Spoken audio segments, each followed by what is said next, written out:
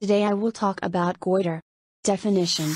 The term goiter is defined as thyroid enlargement caused by compensatory hyperplasia and hypertrophy of the follicular epithelium in response to thyroid hormone deficiency. The end result of this hyperplasia is generally a euthyroid state. In contrast to thyrotoxicosis occurring in diffuse toxic goiter or Graves' disease, though at some stages there may be hypo or hyperthyroidism. Two morphologic forms of goiter are distinguished. 1. Diffuse goiter, simple non-toxic goiter or colloid goiter. 2. Nodular goiter, multinodular goiter or adenomatous goiter. Pathogenesis of goiter.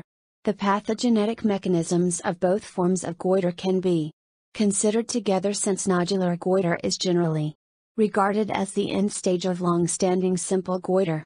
The fundamental defect is deficient production of thyroid hormones due to various etiologic factors described below. But most common is dietary lack of iodine. Deficient thyroid hormone production causes excessive TSH stimulation, which leads to hyperplasia of follicular epithelium, as well as formation of new thyroid follicles. Cyclical hyperplastic stage followed by involution stage completes the picture of simple goiter.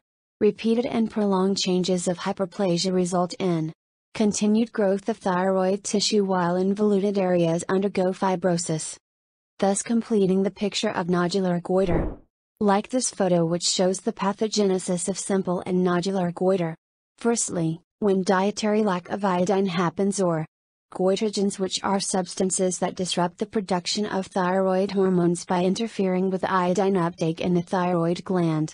All of this leads to deficient thyroid hormone production, causes excessive TSH stimulation, which leads to cyclical hyperplasia involution.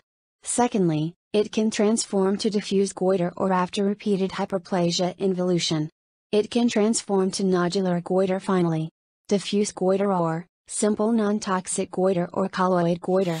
Definition. Diffuse goiter is the name given to diffuse enlargement of the thyroid gland, unaccompanied by hyperthyroidism. Most cases are in a state of euthyroid, though they may have passed through preceding stage of hypothyroidism due to inadequate supply of iodine. TSH levels are invariably elevated. In general, goiter is more common in females. Simple goiter often appears at puberty or in adolescence, following which it may either regress or may progress to nodular goiter. Etiology. Epidemiologically, goiter occurs in two forms. 1. Endemic goiter. 2. Non-endemic or sporadic goiter. 1. Endemic goiter. Prevalence of goiter in a geographic area in more than 10% of the population is termed endemic goiter. Such endemic areas are several high mountainous regions, far from the sea, where iodine content of drinking water and food is low, such as in the regions of the Himalayas and the Alps.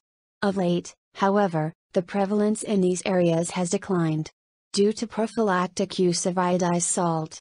Though most endemic goiters are caused by dietary lack of iodine, some cases occur due to goitrogens and genetic factors.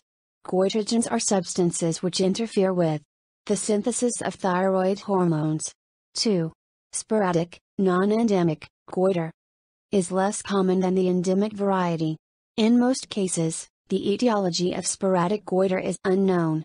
A number of causal influences have been attributed. These include the following. 1.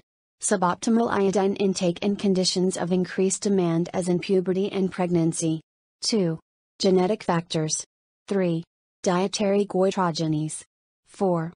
Hereditary defect in thyroid hormone synthesis and transport, dyshormonogenesis. 5. Inborn errors of iodine metabolism. Morphologic features. Histologically, two stages are distinguished. 1. Hyperplastic stage is the early stage and is characterized by tall columnar follicular epithelium showing papillary enfoldings and formation of small new follicles. 2. Involution stage generally follows hyperplastic stage after variable period of time.